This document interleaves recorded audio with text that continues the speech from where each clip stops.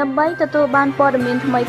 ប្រចាំថ្ងៃសូមចុច Subscribe ហើយចុចលើសញ្ញារូបកណ្ដឹងសូមអរគុណក្រោយការបែងចែកអាសនៈដែលបានពីការរំលាយគណៈបកជំទាស់គឺគណៈបកសង្គ្រោះជាតិគណៈបកនយោបាយចំនួន6ដែលទទួលកៅអីក្រុមប្រឹក្សាឃុំសង្កាត់និងកៅអីសភារបស់គណៈបកប្រឆាំងដ៏សំខាន់នេះនឹងចូលរួមការបោះឆ្នោតប្រសិទ្ធភាពជាមួយបកកាន់អំណាចរបស់លោកហ៊ុនសែនកោជបបានកំណត់យកលេខរៀងនិងភូមិភាគសម្រាប់ការបោះឆ្នោតប្រសិទ្ធភាពរួចជាស្រេចនៅថ្ងៃច័ន្ទនេះអ្នកវិភាគយល់ថាការបោះឆ្នោតនៅពេលខាងមុខគឺគ្រាន់តែបង្ក្រប់នីតិវិធីតែប៉ុណ្ណោះក្រោយពីការរំលាយគណៈបកសង្គ្រោះជាតិលោកនៅវណ្ណរិននៃ VOA ជួនសេចក្តីរាយការណ៍ពីរាជធានីភ្នំពេញដូចតទៅគណៈកម្មាធិការជាតិរៀបចំការបោះឆ្នោតនៅកម្ពុជាហៅកាត់ថាកោជបនៅថ្ងៃច័ន្ទនេះបានកំណត់លំដាប់លេខរៀងជាផ្លូវការសម្រាប់គណៈបកនយោបាយនិងកំណត់អាសនៈព្រឹទ្ធសភានៅតាមភូមិភាគនានាទូទាំងប្រទេសដើម្បីធ្វើការជ្រើសតាំងសមាជិកព្រឹទ្ធសភានីតិកាលទី4នៅខែកុម្ភៈខាងមុខការបោះឆ្នោតព្រឹទ្ធសភាលើកនេះនឹងមានគណៈបកនយោបាយចំនួន4ចូលរួមគឺគណៈបកកណ្ដាលអំណាចប្រជាជនកម្ពុជានិងគណៈបកហ្វុនស៊ិនពេជ្រគណៈបកខ្មែររួបរวมជាតិគណៈបកយុវជនកម្ពុជាដែលគណៈបកទាំង3នេះទទួលបានអាសនៈក្រុមប្រឹក្សាឃុំសង្កាត់ពីការបែងចែកអាសនៈទំនេររបស់បកសង្គ្រោះជាតិដែលត្រូវបានរំលាយយោងតាមសេចក្តីសម្រេចរបស់កោជបដែលចេញផ្សាយកាលពីថ្ងៃច័ន្ទឲ្យដឹងថាក្រោយការចាប់យកលេខរៀងសម្ងាត់ឈរឈ្មោះបោះឆ្នោតព្រឹទ្ធសភាខាងមុខដោយមានការចូលរួមពីសម្ដេចសង្ឃរាជទាំងពីរគណៈកោជបបានកំណត់យកលេខរៀងទី1ឲ្យទៅគណៈបកប្រជាជនកម្ពុជាលេខរៀងទី2បានលើគណៈបកយុវជនកម្ពុជាលេខរៀងទី3កំណត់ឲ្យបកខ្មែររួបរวมជាតិនិងលេខរៀងទី4គឺគណៈបកហ្វុនស៊ិនពេជ្ររបស់ព្រះអង្គម្ចាស់នរោត្តមរណរដ្ឋ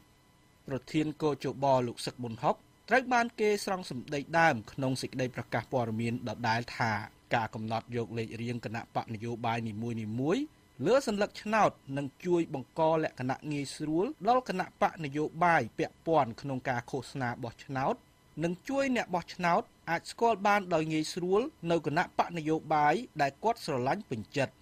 ប្រធានកោជបដែលមកពីគណៈបកកណ្ដាលអំណាចរូបនេះក៏បានបញ្ជាក់ផងដែរថាការបោះឆ្នោតព្រឹទ្ធសភានីតិកាលទី4ឆ្នាំ2018នេះមានការិយាល័យបោះឆ្នោតចំនួន33កន្លែងនៅក្នុង8ភូមិភាគទូទាំងប្រទេសក្នុងនោះមានអង្គបោះឆ្នោតសរុបចំនួន 11,696 នាក់ហើយក្នុងនោះដែរក៏មានតំណាងរាស្ត្រចំនួន123នាក់ផងដែរលោកដឹមសុវណ្ណរមសមាជិកនិងជាអ្នកនាំពាក្យកោជបបានប្រាប់ VOA នៅក្រៅការកំណត់លេខរៀងបកនយោបាយទាំងនោះយ៉ាងដូចនេះទី1គឺបន្ទាប់ពីនឹងមកគឺយើងត្រូវបោះលទ្ធឆ្នោតទៅតាមលេខរៀងដែលបានជ្រើសរើសកាលពីព្រឹកមិញនឹងការងារទទួលបន្តណាទី2គឺយើងបន្តដោះស្រាយពាក្យបណ្ដឹងដែលយើងទទួលបាននៅតាមខេត្តនានាដែលគណៈបកបានដាក់ពាក្យបណ្ដឹងមកកាន់គណៈការរាជជាតិឬតាមការបោះឆ្នោតខេត្តរាជធានីហើយការងារផ្សេងទៀតគឺយើងមានប្រតិទិនការងាររបស់កោជបណាលោកឲ្យដឹងផងដែរថាកោជបក្រុងចំណាយថវិកាប្រមាណជាង$2 លានសហរដ្ឋអាមេរិកសម្រាប់ការបោះឆ្នោតព្រឹទ្ធសភានៅថ្ងៃទី25ខែកុម្ភៈឆ្នាំ2018ខាងមុខ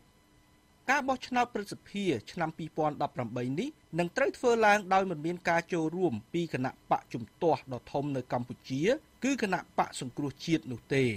គណៈបកដែលទទួលបានការគាំទ្រពីប្រជារាស្ត្រខ្មែរជាង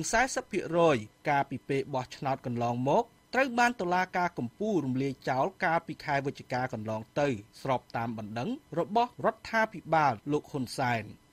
ក្រោយការរំលាយគណៈបកសង្គ្រោះជាតិអាសនៈសភានិងអាសនៈឃុំសង្កាត់ដែលគណៈបកនេះបានទទួលពីពលរដ្ឋខ្មែរក៏ត្រូវបែងចែកឲ្យគណៈបកនយោបាយនានាដែលមិនទទួលបានឬទទួលបានការគាំទ្រតិចតួចបំផុតក្នុងពេលបោះឆ្នោតកន្លងមកអាសនៈឃុំសង្កាត់ទំនេររបស់គណៈបកសង្គ្រោះជាតិជិត500អាសនៈត្រូវបែងចែកឲ្យគណៈបកនយោបាយចំនួន6ក្នុងនោះមាន239អាសនៈបានធ្លាក់ទៅលើគណៈបកហ្វុនស៊ិនពេជ្រ201អាសនៈបានទៅលើគណៈបកខ្មែររួបរวมជាតិបកសញ្ជាតិកម្ពុជាបាន10អាសនៈគណៈបកយុវជនកម្ពុជាបាន3អាសនៈនិង3អាសនៈផ្សេងទៀតបានធ្លាក់ទៅលើគណៈបកជនជាតិដើមប្រជាធិបតេយ្យកម្ពុជានេះបើតាមទិន្នន័យរបស់កោជបដែល VOA បានទទួលលោកពេជ្រស្រស់មេបកយុវជនកម្ពុជា ដែលទទួលបាន3អាសនៈពីការបែងចែកកៅអីទំនេររបស់គណៈបកសង្គ្រោះជាតិបានប្រាប់ VOA នៅថ្ងៃច័ន្ទនេះថាគណៈបករបស់លោកនឹងបង្កើនការផ្សព្វផ្សាយគោលនយោបាយរបស់ខ្លួនដល់អង្គបោះឆ្នោតទាំងនោះក៏ប៉ុន្តែលោកថាគណៈបករបស់លោកមិនសង្ឃឹមថានឹងទទួលបានលទ្ធផលជាដុំកំភួនពីការបោះឆ្នោតព្រឹទ្ធសភានៅពេលខាងមុខនោះទេព្រោះអ្វីដែលគណៈបកលោកបានផ្ដោតលើគឺការបោះឆ្នោតជាតិនាពេលខាងមុខឯណោះទេសូមជម្រាបឡើងវិញតាមរយៈសារព័ត៌មានថាយើងចូលឈ្មោះព្រឹទ្ធសភាយើងអត់ focusing មានន័យថាយើងអត់គិតទៅដល់ការបានអាសនៈនៅក្នុងព្រឹទ្ធសភាទេគ្រាន់តែយើងចូលឈ្មោះដើម្បីមានផ្ដល់ឱកាសឲ្យអង្គបោះឆ្នោតយើងមានសិទ្ធិជ្រើសរើសពីព្រោះយើងមានអង្គបោះឆ្នោតយើងរួចស្រាប់ហើយបើយើងមិនចូលឈ្មោះទេអង្គបោះឆ្នោតនឹងពិបាកគិតទៅបោះឆ្នោតឲ្យអ្នកដទៃឬក៏អាចលក់ឲ្យទៅគណៈបកដទៃលោកមាសនេះអ្នកវិភាគនឹងឃ្លាំមើលការវិវត្តនយោបាយនៅក្នុងប្រទេសកម្ពុជាប្រាប់ VOA ថាការរៀបចំដំណើរការបោះឆ្នោតព្រឹទ្ធសភានៅពេលខាងមុខគឺគ្រាន់តែបង្ក្រប់កិច្ចទៅតាមនីតិវិធីនោះទេក្រោយពីការរំលាយគណៈបកជំទាស់ដែលរងការរិះគន់យ៉ាងចាស់ដៃនោះលោកបញ្ជាក់បន្ថែមថាលទ្ធផលនៃការបោះឆ្នោតព្រឹទ្ធសភាគឺជាសំណួរមួយថាតើព្រឹទ្ធសភាកម្ពុជានឹងដើរទៅរកឯកបកឬយ៉ាងណានេះគឺយើងមើលទៅវាគ្រាន់តែជាដំណើរការមួយដើម្បីប្រគ្រប់នីតិវិធីណាដូចយើងបានទាំងស្រាប់ហើយថាការបោះឆ្នោតព្រឹទ្ធសភានឹងត្រូវរៀបចំឡើងនៅក្នុងពេលឆាប់ខាងមុខបាទហើយនៅពេលដែលគណៈបកសង្គ្រោះជាតិបានត្រូវទម្លាយនោះយើងឃើញថាវាមានបញ្ហាចម្រាស់ពីរឿងការទទួលស្គាល់ថាវាគ្រប់លក្ខណៈសម្បត្តិហ្នឹងតាំងពីនៅសភានោះបាទលោកមាសនេះបញ្ជាក់បន្ថែមយ៉ាងដូចនេះចំណោទសួរមួយដែលយើងសួរថាតើលទ្ធផលនៃការបោះឆ្នោតនៅព្រឹទ្ធសភាខាងមុខនោះវានឹងអាចទៅជាឯកបកទៀតបើយើងមើលសម្លេងហ្នឹងវានឹងមិនអាចទៅជាពហុបកបានទេវាត្រូវឯកបកនោះប្រាណាតែមានលបែងណាមួយដែលនឹងត្រូវលេងនៅក្នុងពេលហ្នឹងដើម្បីឲ្យជួយបោះគ្នាទៅហើយឲ្យមានអាសនៈគណៈបកទៅផ្សេងទៀតនៅក្នុងនោះមួយពីរអាសនៈអញ្ចឹងទៅបាទប៉ុន្តែបើសិនជាមិនមានការគិតគូរអីទេនោះគឺគាត់ថាវានឹងអាចខ្លាចទៅជាឯកបកជាមិនរួចបាទក្រោយការរំលាយបកជំទាស់ដ៏ធំនៅកម្ពុជាគឺគណៈបកសង្គ្រោះជាតិដែលមានការគាំទ្រជាង 40% ពីពលរដ្ឋខ្មែរទូទាំងប្រទេសកម្ពុជារងការរិះគន់យ៉ាងខ្លាំងនិងរងវិធានការមួយចំនួនពីបណ្ដាប្រទេសនានាដែលនិយមលទ្ធិប្រជាធិបតេយ្យជាពិសេសពួកបស្ចិមប្រទេសដោយពួកគេមើលឃើញថាកម្ពុជាកំពុងដើរផ្ទុយពីគន្លងលទ្ធិប្រជាធិបតេយ្យទោះយ៉ាងណាក៏ដោយលោកដឹមសវណ្ណរមសមាជិកនិងជាអ្នកនាំពាក្យកោជបបានថ្លែងការពីការបោះឆ្នោតព្រឹទ្ធសភានៅពេលខាងមុខថាកោជបបានធ្វើតាមនីតិវិធីច្បាប់សុទ្ធសាធហើយស្ថាប័នកោជបគឺមិនមែនជាស្ថាប័ននយោបាយនោះទេកោជបជាស្ថាប័នច្បាប់អញ្ចឹងស្ថាប័ននេះធ្វើការទៅតាមច្បាប់ហើយច្បាប់ស្តីពីការបោះឆ្នោតជ្រើសតាំងព្រឹទ្ធសភាអាណត្តិទី4វិធាននិងនីតិវិធីការបោះឆ្នោតគឺបានបែងចែកអស់ហើយដូច្នេះយើងធ្វើតាមនឹងកោជបមិនមែនជាស្ថាប័ននយោបាយទេចឹងអ្វីយើងធ្វើកិច្ចការរបស់ខ្លួនទៅតាមច្បាប់ការបោះឆ្នោតព្រឹទ្ធសភានីតិកាលទី4នឹងត្រូវធ្វើឡើងនៅថ្ងៃទី25ខែកុម្ភៈឆ្នាំ2018ខាងមុខសមាជិកព្រឹទ្ធសភាថ្មីចំនួន58រូបក្នុងចំណោមសមាជិកទាំងអស់62រូបនឹងត្រូវបានជ្រើសតាំងដោយការបោះឆ្នោតជាសម្ងាត់ពីក្រុមប្រឹក្សាឃុំសង្កាត់ដែលត្រូវបានជ្រើសតាំងកាលពីពេលបោះឆ្នោតឆ្នាំ2017កន្លងទៅឯសមាជិកព្រឹទ្ធសភា4រូបផ្សេងទៀតនឹងត្រូវតែងតាំងដោយផ្ទាល់ពីព្រះមហាក្សត្រនិងរដ្ឋសភារាយការណ៍ពីរាជធានីភ្នំពេញខ្ញុំនៅវណ្ណរិន VOA ហ្វីលីពីនដែលមានសេដ្ឋកិច្ចមួយកំពុងរីកចម្រើនខ្លាំងជាងគេនៅតំបន់អាស៊ីកំពុងរៀបចំវិធានការនានាដើម្បីជំរុញសេដ្ឋកិច្ចប្រទេសខ្លួនក្នុងឆ្នាំ2018ដើម្បីកាត់បន្ថយភាពក្រីក្រនិងប៉ះប៉ូវគម្លាតនៃវិនិយោគទុនពីបរទេសលោក Ralph Jennings រាយការណ៍រឿងនេះពីទីក្រុងតៃប៉េហើយខ្ញុំលឹមកិច្ចហៀងជួនសេចក្តីប្រែសម្រួលដូចតទៅរដ្ឋាភិបាលក្រុងម៉ានីលកំពុងសាងសង់ហេដ្ឋារចនាសម្ព័ន្ធថ្មីដូចជាផ្លូវរថភ្លើងនិងស្ថានីយ៍អ្នកដំណើរតាមយន្តហោះដែលចំណាយថវិកាចំនួន$169,000,000,000អាមេរិក ខណៈកំពុងពិចារណាទៅលើការប្រែប្រួលផ្លូវច្បាប់ដើម្បីឲ្យជនបរទេសអាចមានកម្មសិទ្ធិភិហ៊ុនកាន់តែច្រើននៅក្នុងពាណិជ្ជកម្មក្នុងស្រុកជំហានដ៏សំខាន់មួយទៀតគឺលោកប្រធានាធិបតី Rodrigo Duterte បានចុះហត្ថលេខាទៅលើច្បាប់កំណែទម្រង់ពន្ធដារដើម្បីបង្កើនសេដ្ឋកិច្ចកាលពីខែធ្នូឆ្នាំ2017ប្រាក់ចំណូលពីពន្ធដារនឹងប្រើប្រាស់សម្រាប់ហេដ្ឋារចនាសម្ព័ន្ធនិងសេវាសង្គមនានាគោលបំណងគឺបង្កើតការងារនិងទាក់ទាញវិនិយោគទុនបរទេសលទ្ធផលទាំងនេះនឹងជំរុញការរីកចម្រើនសេដ្ឋកិច្ចខណៈដែលផ្ដល់ថវិកាសម្រាប់រដ្ឋាភិបាលធ្វើការកាត់បន្ថយភាពក្រីក្រដែលធ្វើឲ្យពលរដ្ឋប្រមាណ 1/4 នៃ102លាននាក់រងទុក្ខលោក Jonathan Rasvelas ប្រធានយុទ្ធសាស្ត្រទីផ្សាររបស់ធនាគារ BDO Unibank នៅទីក្រុងម៉ានីលបានថ្លែងថា As the country builds for the future, there is the developing social capital eventually. ខណៈដែលប្រទេសយើងកំពុងកសាងអនាគតយើងក៏មានការអភិវឌ្ឍផ្នែកមូលធនសង្គមផងដែរការអភិវឌ្ឍមូលធនសង្គមគឺសម្រាប់សុខភាពជំនាញបច្ចេកទេសនិងការអប់រំដែលពលរដ្ឋគ្រប់រូបត្រូវការនេះជាផ្នែកមួយនៃវិធានការទាំងនោះធនាគារពិភពលោកព្យាករណ៍ថាសេដ្ឋកិច្ចប្រទេសហ្វីលីពីននឹងមានកំណើនដល់ 6.7% នៅឆ្នាំ2017និង 6.8% នៅឆ្នាំ2018និងឆ្នាំ2019ភាគច្រើននៃកំណើនសេដ្ឋកិច្ចនេះបានមកពីការផ្ទេរប្រាក់ពីក្រៅប្រទេសដែលបានមកពីកំណើននៃការងារផ្នែកសេវាកម្មអតិថិជនតាមប្រព័ន្ធទូរស័ព្ទនិងការចំណាយរបស់អ្នកប្រើប្រាស់មូលដ្ឋានរបស់គោលនយោបាយសេដ្ឋកិច្ចរបស់លោក Duterte គឺកម្មវិធីសាងសង់ដើម្បីជំនួសហេដ្ឋារចនាសម្ព័ន្ធចាស់ៗរហូតដល់ឆ្នាំ2022ដោយបន្ថែមផ្លូវរថភ្លើងនិងផ្លូវថ្នល់ដែលបើកល្បឿនលឿនបានហៅថា Expressway ឧទាហរណ៍មួយគឺនៅឆ្នាំ2019អាកាសយានដ្ឋានតូចមួយដែលមានចម្ងាយ3ម៉ោងពីភាគខាងជើងក្រុងម៉ានីលនឹងបើកចំណតអ្នកដំណើរថ្មីដែលសម្រួលដល់ការកកស្ទះនៅរដ្ឋធានីម៉ានីលក្រមមន្ត្រីសង្ឃឹមថាហេដ្ឋារចនាសម្ព័ន្ធថ្មីនឹងទាក់ទាញការវិនិយោគបរទេសទៅលើរោងចក្រដែលបច្ចុប្បន្នផ្នែកមួយដែលរាំងស្ទះវិនិយោគនេះគឺដោយសារការយឺតយ៉ាវនៃផ្លូវដឹកជញ្ជូនវិនិយោគទុនពីបរទេសផ្ដល់ផលដល់សេដ្ឋកិច្ចតិចជាង 3% ដែលតិចជាងអត្រានៅប្រទេសអាស៊ីដទៃទៀតដូចជាប្រទេសកូរ៉េខាងត្បូងតៃវ៉ាន់និងវៀតណាម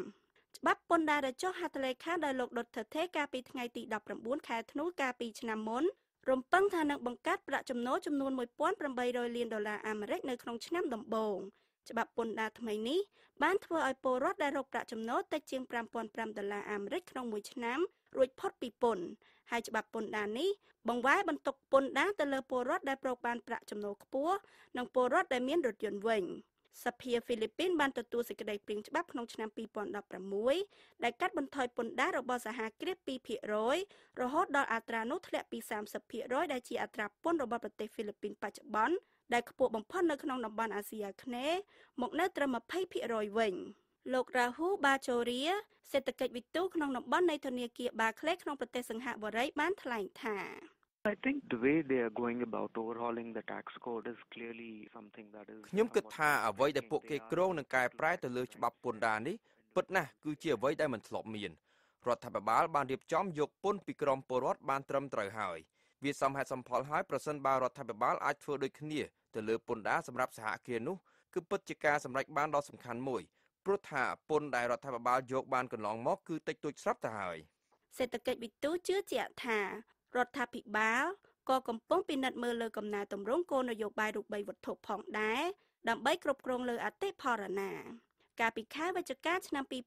2017លោក Duterte បានប្រាប់ក្រុមប្រឹក្សាអាជ្ញាធរសេដ្ឋកិច្ចជាតិនិងការអភិវឌ្ឍឲ្យសម្រួលដល់ការដាក់កំហិតលើបរទេសដែលចង់ចូលរួមក្នុងឧស្សាហកម្មជាក់លាក់មួយចំនួនដែលកម្មសិទ្ធិត្រូវបានគេដាក់កំហិត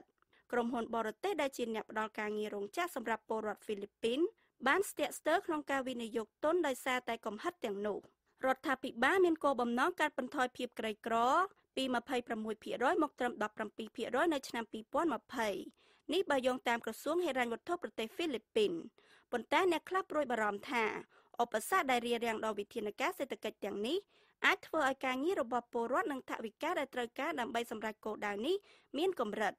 លោក Ravelas បានថ្លែងថារយៈពេលសម្រាប់ហេដ្ឋារចនាសម្ព័ន្ធថ្មីដែលចំណែកខ្លះទទួលបានពីជំនួយបរទេសត្រូវបានគេចាប់អារម្មណ៍ពីព្រោះប្រទេសហ្វីលីពីនកំពុងមានបញ្ហាអោនភាព លោកបន្តថាអ្វីដែលគេកំពុងសម្លឹងមើលគឺថាតើគេអាចធ្វើឲ្យចំណាយទាំងនោះបានល្បឿនកម្រិតណាការចំណាយលើហេដ្ឋារចនាសម្ព័ន្ធបានកើនពី 5% នៃផលិតផលក្នុងស្រុកសរុបដែលហៅកាត់ថា GDP ក្នុងឆ្នាំ 2016 រហូតដល់ប្រមាណ 7.45% នាពេលបច្ចុប្បន្នដោយសារតែការកើនឡើងនៃការសាងសង់ហេដ្ឋារចនាសម្ព័ន្ធប៉ុន្តែកម្មវិធីនោះបានធ្វើឲ្យប្រទេសហ្វីលីពីនមានបញ្ហាអនុភាពចំនួន 234.9,000 លានពេសូឬស្មើនឹង 4,700 លានដុល្លារអាមេរិកនៅ10ខែដំបូងនៃឆ្នាំ 2017 ដែលមានអត្រា 9% ច្រើនជាងអត្រាឆ្នាំ 2016 ក្នុងរយៈពេលដដែលសេដ្ឋកិច្ចវិទូនៅតែនិយាយថាលោកឌូធឺថេកំពុងតែធ្វើការកំណែតម្រង់សេដ្ឋកិច្ចនិងកាត់បន្ថយភាពក្រីក្របានច្រើនជាងប្រធានាធិបតីមុនលោក Renato Reyes អគ្គលេខាធិការនៃអង្គការសម្ព័ន្ធមិត្តបាកងអាលយ៉ាន់សាងម៉ាកាបាយ៉ាបានថ្លែងថាប៉ុន្តែប្រធានាធិបតីហ្វីលីពីនមុនបានសាកល្បងដូចគ្នាជាពិសេសទៅលើការចំណាយលើហេដ្ឋារចនាសម្ព័ន្ធនិងកំណែតម្រង់ពន្ធដារប៉ុន្តែมันបានផលច្រើនទេសម្ព័ន្ធមិត្តរបស់លោកគាំទ្រកំណែតម្រង់លើដីធ្លីជំនួសឲ្យគោលនយោបាយទីផ្សារសេរីរបស់រដ្ឋាភិបាលលោក Reyes បានបន្ថែមថា Previous presidents have had their own versions of the same economic stimulus programs which did not ប្រធានាធិបតីហ្វីលីពីនអាណត្តិមុនមានកម្មវិធីជំរុញសេដ្ឋកិច្ចប្រទេសរៀងៗខ្លួនដែលមិនបានសម្រួលច្រើនដល់ការប្រកបរបររស់នៅរបស់ប្រជាពលរដ្ឋទូទៅនោះទេប៉ុន្តែកម្មវិធីទាំងនោះជួយធ្វើឲ្យស្ថិតិសេដ្ឋកិច្ចល្អប្រសើរជាងមុនខ្លះដែរពីរដ្ឋធានី Washington ខ្ញុំលឹមកិច្ចហៀង VOA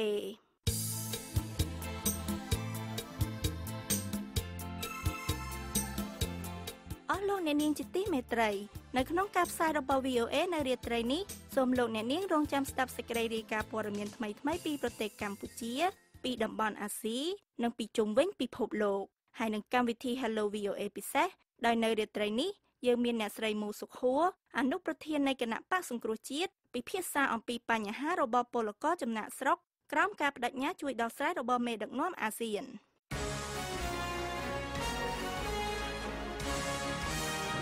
តទៅទៀតនេះអ្នកនាងហុងចិន្តានឹងជួនព័ត៌មានអន្តរជាតិបញ្ចប់ចាសសូមអញ្ជើញអ្នកនាងចិន្តាចាសសូមអរគុណអ្នកនាងកិច្ចហៀងនាវាដឹកប្រេងរបស់អ៊ីរ៉ង់ដែលបានឆេះបន្ទាប់ពីបុកគ្នាជាមួយនឹងនាវាដឹកជញ្ជូនរបស់ចិនកាលពីថ្ងៃសៅរ៍នៅឯឆ្នេរសមុទ្រប៉ែកខាងកើតប្រទេសចិនកំពុងប្រឈមនឹងការផ្ទុះនិងលិចចូលទៅក្នុងទឹកនេះបើយោងតាមសេចក្តីរាយការណ៍នៃប្រព័ន្ធផ្សព្វផ្សាយរដ្ឋរបស់ចិន CCTV កាលពីថ្ងៃច័ន្ទក្រុមការងារអ៊ីរ៉ង់នៅលើនាវានោះចំនួន30នាក់និងជនជាតិបង់ក្លាដេសចំនួន2នាក់បានបាត់ខ្លួនចាប់តាំងពីនាវាទាំងពីរគ្រឿងបានបុកគ្នាកាលពីល្ងាចថ្ងៃសៅរ៍ក៏ប៉ុន្តែទីភ្នាក់ងារសារព័ត៌មាននានាកំពុងតែរាយការណ៍ថា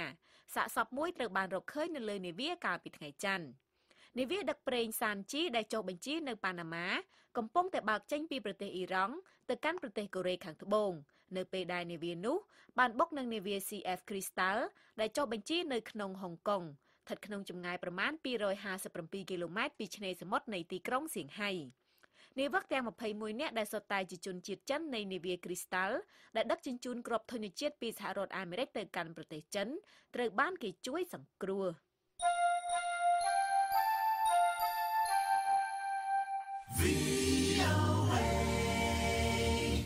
របាយការណ៍ថ្មីមួយបានកត់ត្រាការកើនឡើងដ៏គួរឲ្យបារម្ភអំពីកំណើនសមាជិកក្រុមរដ្ឋអ៊ីស្លាមនៅក្នុងប្រទេសប៉ាគីស្ថានដោយនិយាយថា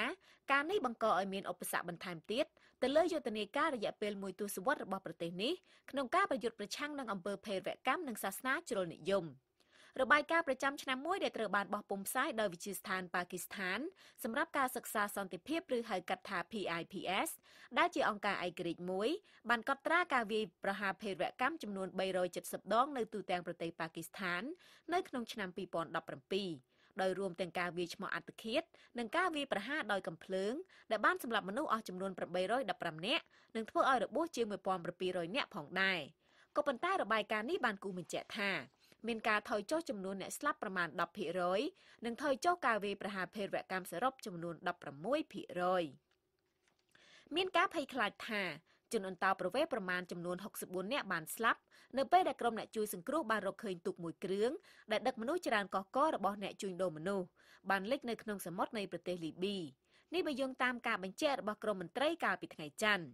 ឆ្មាំល្បាតអ៊ីតាលីបានជួយសង្គ្រោះមនុស្សចំនួន86នាក់ក្នុងចំណោមមនុស្សជិត150នាក់ដែលបានធ្វើដំណើរតាមទូកលើសមុទ្រមេឌីទែរ៉ាណេកាលពីថ្ងៃសៅរ៍សាកសពចំនួន8សុទ្ធតែជាស្ត្រីត្រូវបានគេរកឃើញទីភ្នាក់ងារស៊ើបការសម្ងាត់នៃប្រទេសហ្សកដានីបានកម្ចាត់ផែនការមួយរបស់ក្រុមរដ្ឋអ៊ីស្លាមក្នុងការធ្វើការវាយប្រហារធំៗក្នុងពេលព្រមគ្នាមួយចំនួននេះបើយោងតាមទីភ្នាក់ងារសារព័ត៌មានរដ្ឋដែលបានឲ្យដឹងកាលពីថ្ងៃច័ន្ទទីភ្នាក់ងារសារព័ត៌មាន Petra របស់រដ្ឋបានឲ្យដឹងថាប្រទេសនេះបានចាប់ខ្លួនមនុស្សចំនួន17នាក់និងរឹបអូសបានអាវុធផ្សេងៗទៀតពីបន្ទប់មួយដែលក្រុងនឹងធ្វើការវាយប្រហារទៅលើអ្នកកាន់សាសនាប៉ុស្តិ៍សន្តិសុខនិងកន្លែងផ្សេងៗទៀតកាលពីខែវិច្ឆិកាឆ្នាំមុន